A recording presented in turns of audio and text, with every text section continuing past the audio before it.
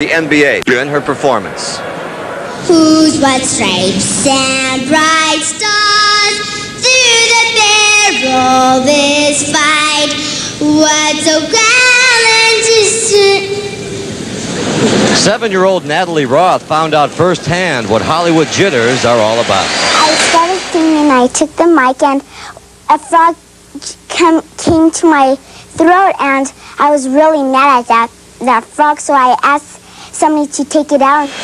It was a combination of referee Jess Thompson and sympathetic players and fans who persuaded Natalie the show must go on.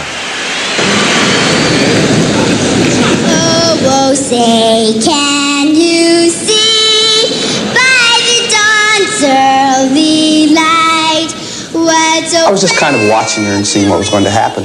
And she was looking around for her mother and just kind of searching people's eyes, and her eyes caught mine. She just looked. I looked at her and she looked at me and I said, do you want to go back out there? Come on, I'll go back out there with you. I'll help you. Or the land and the free and the home and the brave.